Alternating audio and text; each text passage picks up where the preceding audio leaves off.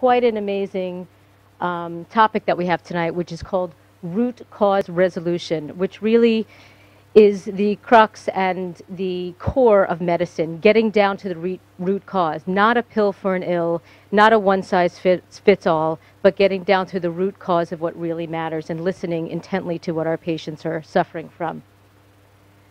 So my name is Dr. Lillie Rosenthal. I practice here in Manhattan, just a couple of blocks uptown from here. I'm an osteopathic physician. DO denotes doctor of osteopathy, and I'm also a physiatrist, a specialist in physical medicine and rehabilitation.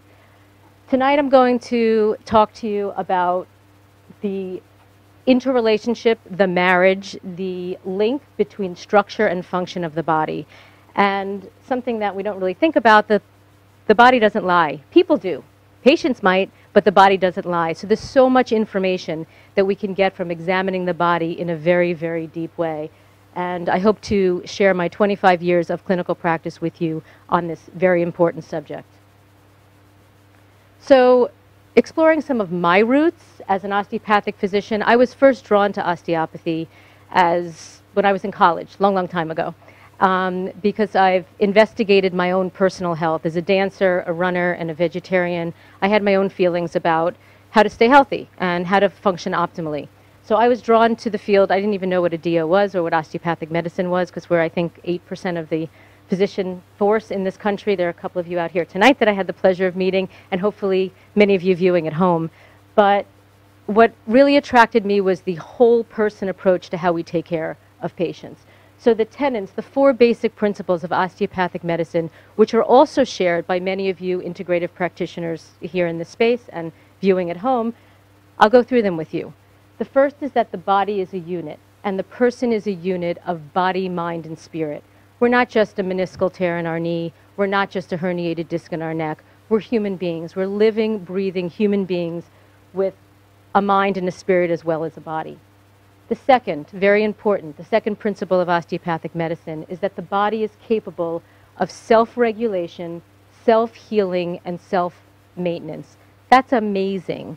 We are living, breathing, dynamic beings, and we heal. It sounds magical, and it really is. Simple example, we know we cut our hand, it glues together, it mends. We break a bone, the body mends. If we as healthcare practitioners can actually support this extremely powerful ability of the body, we really have it made, and we can really transform the lives of all of our patients.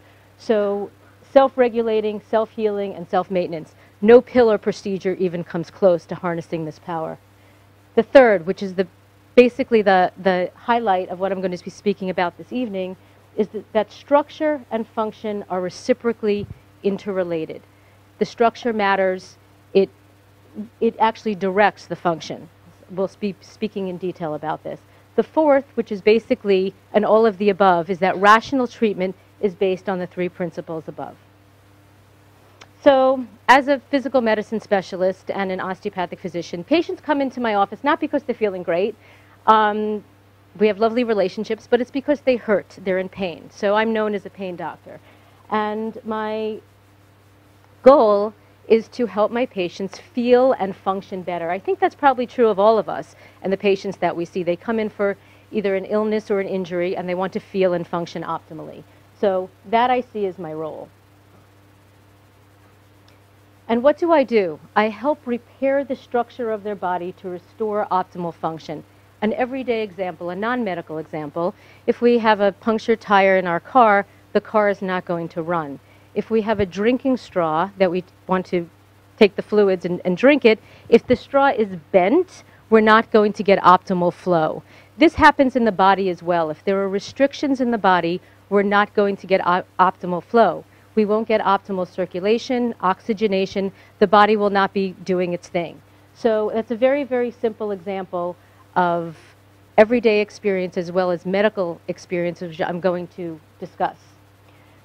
Diagnostic tools. In this age of very modern technology, in this very busy city of Manhattan, New York City, my favorite and most used diagnostic tools I have with me 24 hours a day. They're my eyes, my ears, and my hands. My eyes are used to observe patients to look at how they're standing, how they're sitting, how they're walking, if they look healthy, are they vital? Do I see asymmetries in their bodies? How are they walking? Deep, deep powers of observation. Ears. I take a very, very detailed history. There's so much. We get 99% of our information from just deep listening and deep observing. And I'll discuss hands in a moment. But what do I listen for? I listen for the suffering. I listen for the fear. I listen for the challenges that they're having. I listen to when they're in pain, what's the quality of pain, how do they hurt, why do they hurt, when does it get better? These questions need to be asked, and they take time. And there's no substitute for observing and deep listening. My hands. As an osteopathic physician, these are 10 fingers that are used every day on every patient. I actually examine my patients in an extremely detailed way because the body doesn't lie, and I can read the body and get information that the most expensive or technologically advanced MRI, X-ray imaging study can never, ever pick up. So my eyes and my ears and my hands are 3 of my most valuable diagnostic tools, and I want to incent you to remember these in your next physical examination with your next patient when you go to the office tomorrow. Structural examination. With my hands, I do a structural examination, which includes looking at the asymmetry. Is one shoulder higher than the other? What are the person's habits? What do they do? How do they get into trouble? I look for asymmetry because, again, structure matters. Structure affects function. I look at range of motion. Can the patient rotate well to the right, but not so well to the left? Are they holding the phone in their ear, which impairs their range of motion? These are the questions, these are the details, these are the risk factors, these are the root of why our patients are not feeling optimally. I also look for tissue texture. When I examine a patient, my hands are placed, gives me so much information.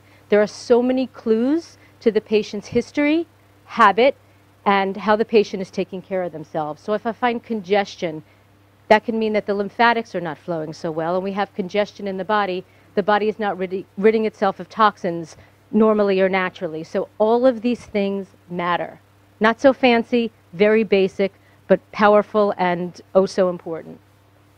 Treatment. So once we identify some of these areas, what do I do? What do we do about them? So like Dr. Brogan, I have a very good partnership with my patients, and we do this together. What I can do passively to help repair the structure, osteopathic manipulation. I put my hands on the patient to actually affect the structure positively to help with the function. Some of you might know some certain techniques in the physical therapy world, the chiropractic world. We have different nomenclature, but you know what I'm talking about.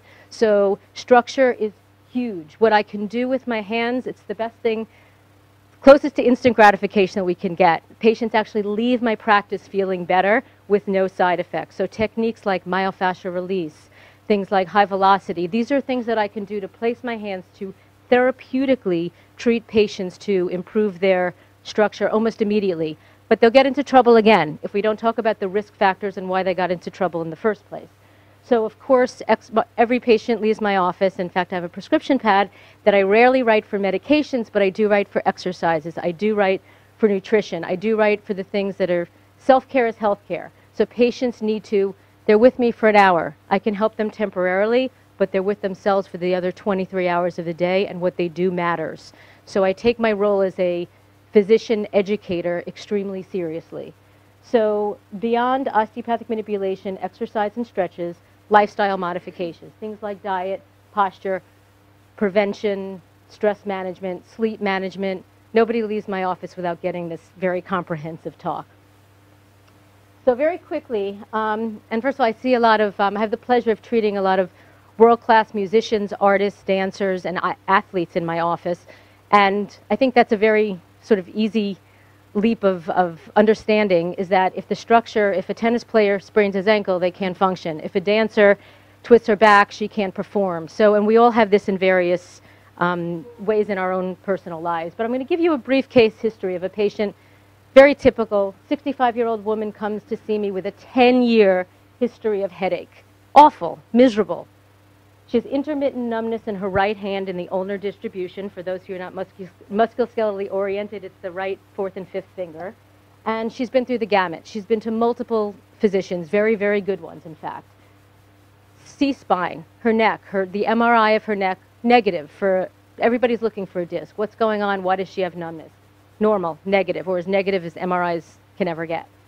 NCV EMG, negative, nerve test. She doesn't have a permanent nerve injury. She's been on migraine medications, opioids, multiple medications, still suffering after 10 years.